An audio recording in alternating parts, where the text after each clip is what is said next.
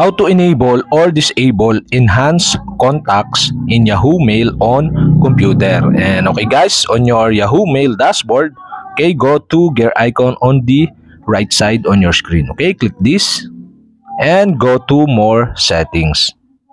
In more settings and left side, go to contact. And contacts, okay, below this, you can see here the enhanced contacts.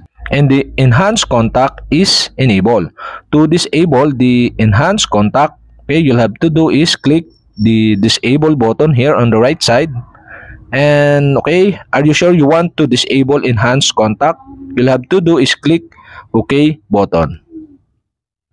Your information will be deleted. Change may take up to 24 hours. And okay guys, we have successfully disabled the enhanced contact.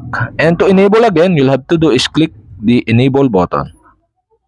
And if this enable, automatically extract phone numbers and physical addresses from emails sent and received to enrich contact. And that's it. Okay, we have successfully enabled and disabled enhanced contacts in Yahoo Mail on computer.